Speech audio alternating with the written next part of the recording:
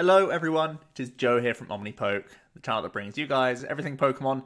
Today we are looking at Zoroark Greninja, the archetype that has once been a meme of its own right when you were playing the Break evolution, but now from Forbidden Light we get a new coat of paint that we can try with Greninja, and we're thinking that Zoroark could be the way to make this a successful list.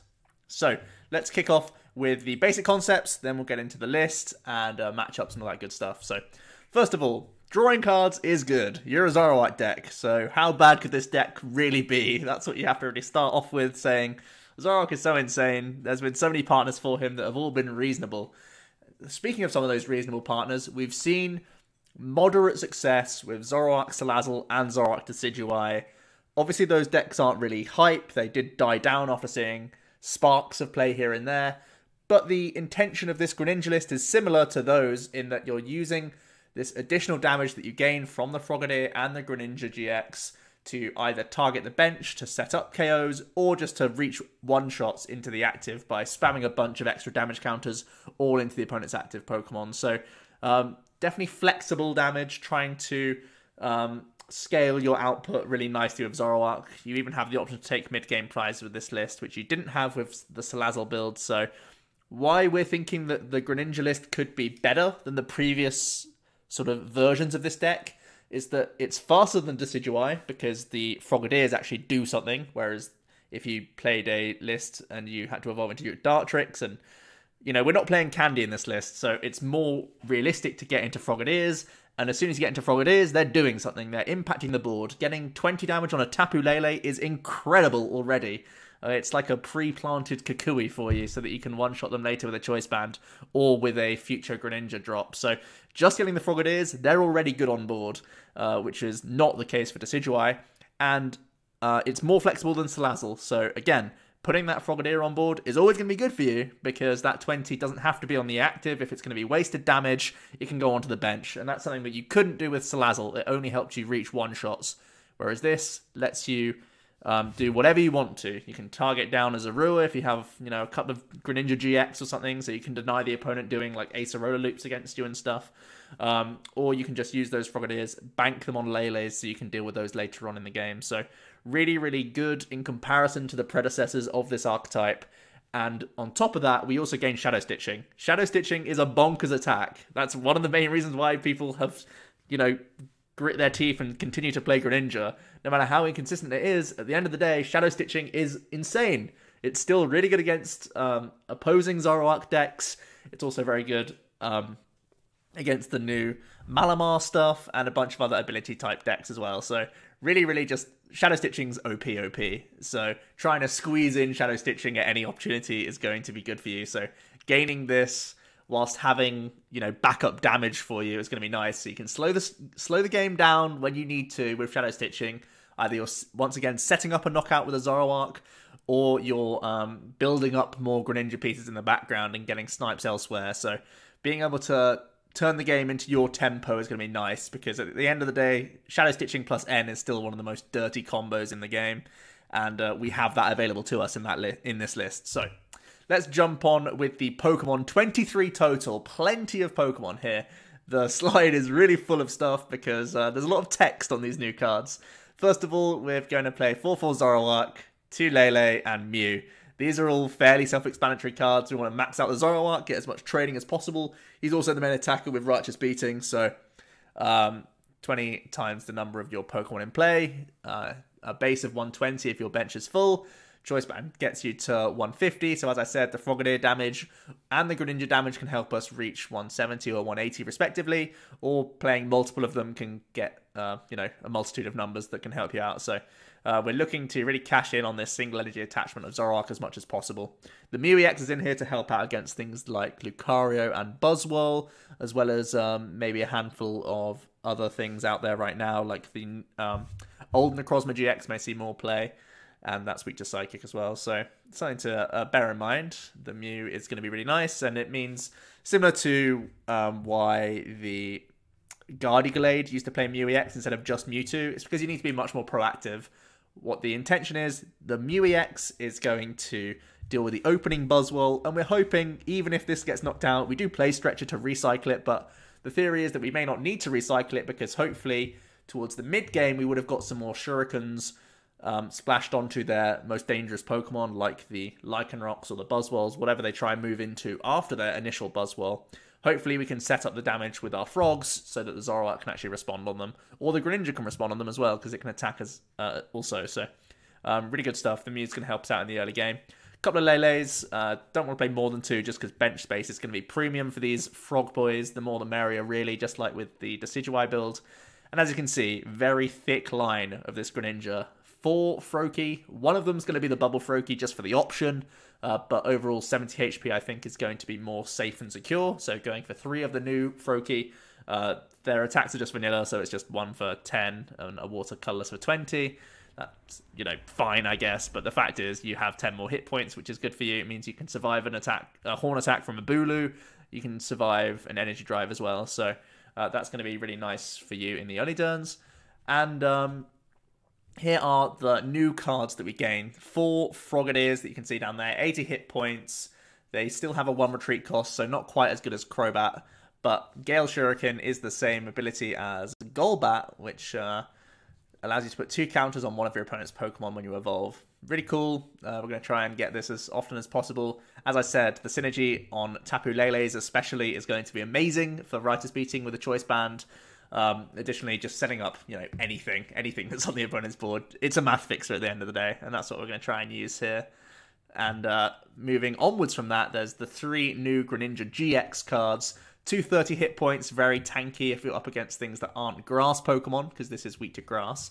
And it has the Shuriken Flurry ability. When you place Pokemon from hand to evolve one of your Pokemon during your turn, you may put 3 counters on one of your opponent's Pokemon. So again, just like the Crobat of old, we're going to use this guy to, again, improve our maths. Can reach 180 very easily. Can start targeting lower HP basics, all that good stuff. Set up things for future. The more the merrier, once again. So overall, it's not infinite damage output like a Decidueye build. You have to be much more selective with your snipes, but the math fixing element of the deck is very, very strong in my opinion. The Greninja GX also has a couple of attacks. As I said, 230 HP is very tanky, and it offers a different weakness from the Zoroark, which is also helpful. Haze Slash does 110 for a watered DCE, and you may shuffle this Pokemon and all cards attached to it into your deck. You can choose this option, of course. Normally, you wouldn't do it the first time you use Haze Slash. You can wait till you get hit back, and then the second time, you can Haze Slash and move yourself back into your deck. You are filling your deck up with some kind of chunky, clunky cards, but hopefully you have other Frogadiers and stuff set up on the board, so maybe you could even get Shuriken Flurries for the following turn and stuff like that. But in general, it's an additional 2-hit KO style attack that can improve the tankability of this deck, similar to when we see the Stage 1 Zoroark decks using Acerola. This is like an inbuilt Acerola for you, but it's a little bit less immediate. So it is a little bit expensive on the old energy cost, 2 attachments. But I think you can get away with it in this list. And as I said, you don't always have to jump back into the deck immediately. It's your choice, so that's pretty cool. And the GX attack is Shadowy Hunter GX. For, again, that water, colorless cost, you get to do 130 to one of your opponent's bench Pokemon. So as I mentioned earlier, the Frogadier setting up the Lele can be nice for Guzma plays, but it can also be great for rounding out the game with a Shadowy Hunter GX. So how often have you seen Guzma be the out to game?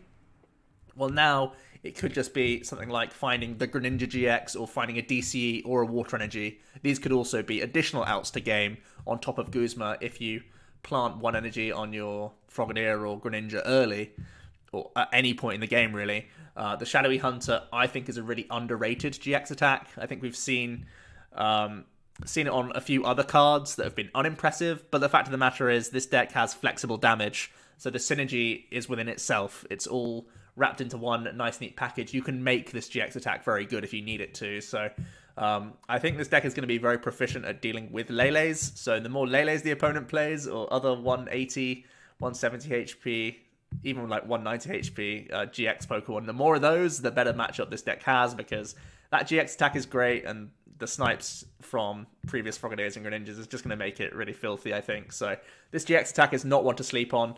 It's the one that you'll use every game, so or you'll try to... This is the only GX attack you have the option to use, but it's a strong one, and I think it can be a game-winning GX attack as well in many cases. And you can see just sneaking in the background, didn't have much space for this guy, but we are going to play one of the classic Greninja from Breakpoint. As I mentioned, Shadow Stitching's insane, and even just having his other attack, I can't even remember what it's called, Moonlight Slash, that is, again, sets up damage for Righteous Beating if you really need it to, and it can be your non-GX attacker, so that's pretty cool for you. So if we do run into things like Zygarde GX or the Hooper, we have the snipe damage that we can do from Frogadiers and Greninjas, and we can also just attack with this Greninja as well. So all pretty good stuff. Really, really thick line of the Greninja. Similar to the deciudeye builds, and the case is you want to have like probably 3 Zoroarks on board, and then fill your board from there with as many frogs as possible. Start building them up, getting extra damage.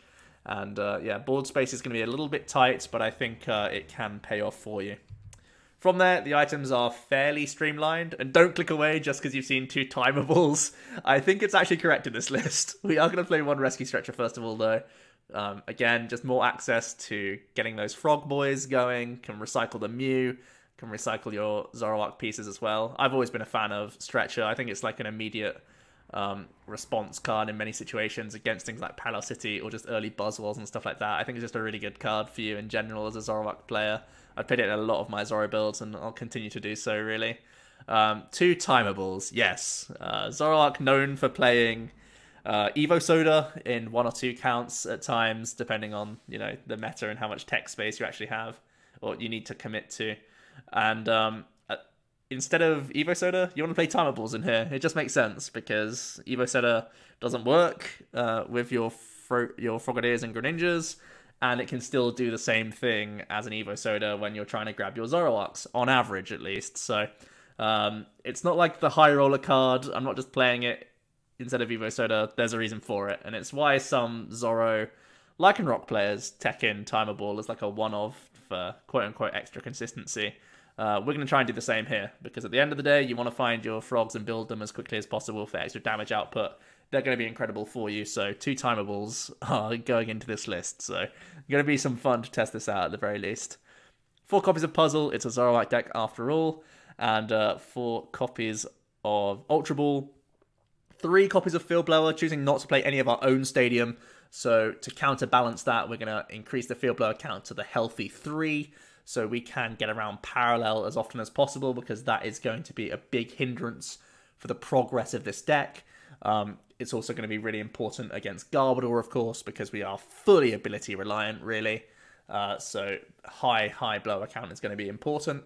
2 choice bands I would really like to fit in a third, to be honest, because we are trying to be as aggressive as possible, and ultimately the Frogadier gets in there to be useful more often than the Greninja does. I mean, the Greninja still eventually comes, but sometimes people just like try and deal with the Frogadiers and stuff like that, but they've already done a cheeky 20, and alongside choice band, 20 is oftentimes enough, so that's really good for you. So I kind of want to work in a 3rd choice band, but I think space is an issue. I'd rather have a timeable.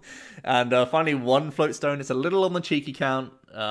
The Froakies and Frogadiers both have 1 retreat, and the Greninja GX actually has a 2 retreat cost, so it's definitely on the low side. Could see this being increased if we find issues with it, but I think this alongside Guzma's, because the deck naturally wants to be Guzmaing anyway, I think a lot of the time, you can get away with it. And even if Guzma's painful for you, you can choose to use the Greninja GX attack on that turn anyway, so I think it's all pretty reasonable overall. From there, we're going to play 1 copy of Acerola, and this is a way to recycle our Greninjas as well as heal our Zoroarks. Acerola is pretty standard in most Zoro builds overall, and choosing to play it again here. 1 copy of Mallow to get the specific cards that we need. Just a really nice combo with Zoroark when we are trying to reach for these one-shots or get a big burst of damage in a single turn. 3 copies of Brigette to try and spam our basic Pokemon and be as consistent as possible. 3 Guzmas to access the bench when need be. I think that's plenty alongside the GX attack of Greninja. 3 copies of N and 3 Cynthia to round out the deck. I think it's all very standard staple lines of Zoroark players' lists ultimately. And finally, we round it out with 6 energy cards. A little on the low side, just 2 waters. Obviously, DCE, we know why that's in here. But DC also works for Shadow Stitching as well, because it's a colorless cost, so the waters themselves aren't integral to the list, and I think ultimately you'll only really attach 1 to 1 Greninja GX during the entire game. So I think 2 is all you really need, realistically. 1 can help you retreat Froakies and Frogadiers as well, so that's also like an option for you. So sometimes planting 1 water energy on the first turn can really help you retreat into your Zoroarks for turn 2, so bear that in mind. Potentially playing an extra energy just for that alone, maybe over a Floatstone, I could see being the case as well. But at the moment, going for the cheeky line of 6 so that we can max out the Greninja line itself. I think space is a little bit tight for this list. So here is the list in full. Pause now if you really want to, and that gives you a good overview of what we're looking at. Plenty of Pokemon. That really does take up the bulk of the list. Because we want to try and spam these Frogadiers and Greninjas as often as possible, and the rest is just trying to make it work as much as possible, really. Looking at techs, we can go more towards a Devolve route if we really need to. Tapu Koko, flying, flipping things, setting them up for Greninjas and Frogadiers later on down the line can be nice for you. The reason why I'm not playing this, even though it's a really good start for you in the deck, is that it's a bench space at the end of the day, and I think I value an extra Frogadier potentially becoming a Greninja than I do like a flying flip during a turn, especially because you really only want to flying flip if it's turn 1, and it's not that likely, to be honest. So I'm choosing not to play the Koko, and for that reason I'm also not playing the Espeon. We've sort of seen the Decidueye build try and use Koko Espeon. I think that's still where it's better placed, because you have frequent damage every single turn with the Decidueyes, and that's just not the case with the Greninja build. Sometimes you're getting very few amounts of spread damages with these shurikens, but overall I think the list is fine not being a Devolve variant. I think you're much better just trying to set up KOs rather than actually, you know, spend your entire game plan flying, flipping, and shurikening as much as possible, because ultimately you need your board to be full of Zoroarks most of the time to actually get anything going in the first place. So I think these cards are a bit of a trap. I think they're a little bit too difficult, a little bit too clunky, and you've already seen that we're playing 23 Pokemon, and that's already loads, so I'm not that willing to play many more. From there, there's a couple of stereotypical Zoroark cards. There's the Resource Management Guru, which I always considered to be reasonable. It can help out in Zoro Mirrors. It can help out against Mill as well, so it's a reasonable card just in general. I think Mill may be going away from Forbidden Light, at least in the early stages, just because of the hype of Malamar. So I think you don't really need to tech him right now, but it's something to keep an eye on for future. Your own Parallel City, much worse in this list than other lists, because you reduce your own damage if you're going to be using the Greninja aspect. I know that's the same for Gliscopod, but Gliscopod's numbers are much better inherently anyway, so that's a little bit more awkward for you.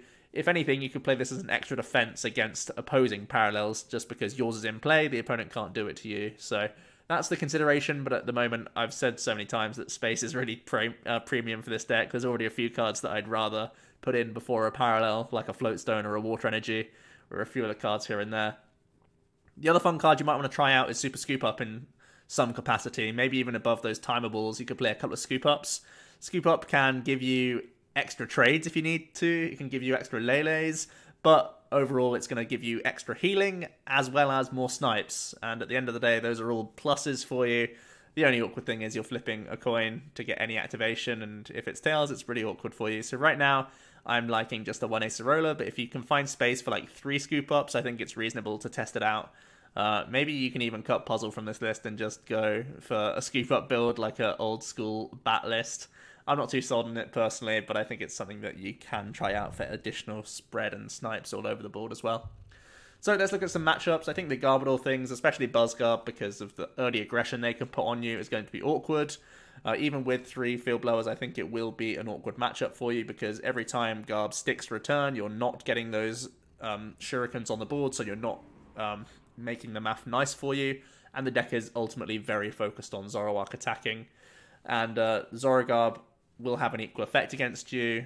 The Bursting Balloons are also going to be awkward math-wise as well, so potentially that's going to be an issue. Maybe even using Greninja's GX attack to snipe Zoroarks can be a saving grace, but I think that's only like a short-term fix, really. And Zoropod will additionally be bad. Not only do they play sometimes 2 parallel cities, They are a grass type, so you're pretty much having to only evolve up into Frogadiers, and if you're evolving up into Greninja, it's going to be the non-GX just to Shadow Stitch them, hoping to survive a hit. Then you can maybe Acerola that one Shadow Stitcher and set up Zoroarks on your own end whilst making them draw badly. I think the matchup will be hard. You basically just trade away all your GXs unless they can get you, a means of getting game that turn, because they are such a liability against the pod part of the deck. And finally, I think Buzz Ninja, it's a much of a muchness sort of matchup, but they have more weakness against you, and they will probably be playing Espeon on their end, because Buzzwole plus Greninja is much better at taking those early snipes, and they'll pretty much just have more space than the Zoro Ninja list will to play Espeon, so it makes more sense in that list, and Espeon's going to be a huge problem for this one, because Zoroark is going to make everything tick, and once those go down to Buzzwole spreads plus Greninja pings, the deck is going to crumble pretty much. So I think those are your outstanding bad matchups. I think there may be a few others here and there, but overall I think it's fairly reasonable, the matchup spread that I've put out right now. So my closing thoughts: we've seen this archetype before, just it's had a new coat of paint. We've seen Salazzle, we've seen Decidueye, and we've seen bats. Like, we know what bats are like, really, overall. So there's so much track record for these sorts of cards that I think we can analyze this fairly reasonably. We know they haven't been top tier previously, but I have more hope for this Greninja list than I did for Decidueye or Salazzle, because, as I said, faster than Decidueye, more flexible than Salazzle, it's better than its predecessors, and you have Shadow Stitching on top of that. So there's a reason to be excited about this archetype when you may compare it to those previous ones, because I believe it is better. And also, my final thought is that if ability decks are rife, and there's going to be like a bunch of Malamar, maybe this becomes more of a counter deck, and you just play a couple copies of Shadow Stitching instead of just one, and you're trying to Shadow Stitch your way to victory. And that's pretty reasonable, to be honest, because that can win a lot of games. So, yeah, I think that's some food for thought. The list can change up. There's a few things I need to test out with this one, but I think, as always, I like to give just a reasonable baseline for this deck for you to start testing yourselves and give you a feel of how it is. So let me know what you think about this archetype. Plenty more Forbidden Light decks to come. This was a fun one to talk about, and one that was interesting to try and build and get testing with, because it's a Zoroark deck, so you always have the task of looking at previous Zoro decks and how they function, and how the Decidueye list worked, how Salazzle worked, why they play things like Devo Spray and stuff like that, and why we don't want to. All these sorts of things factor in, so definitely cool to explore this archetype, and I think a lot of people are looking for a home for Greninja, and this is one that a few people just naturally shepherd towards, because Zoroark can be partnered with anything. At least that's the motto. So yeah, let me know what you think about this archetype. Is it going to be like hot garbage just like the other builds that we've tried to build with Zoroark? But it could just be a little bit better, and I personally have hope for it. So let me know what you guys think down below. We'll get the discussion rolling. Leave a like to the video if you did. Subscribe if you haven't already. For now, though, it has been Joe from OmniPoke, and I'll see you guys next time. Cheers.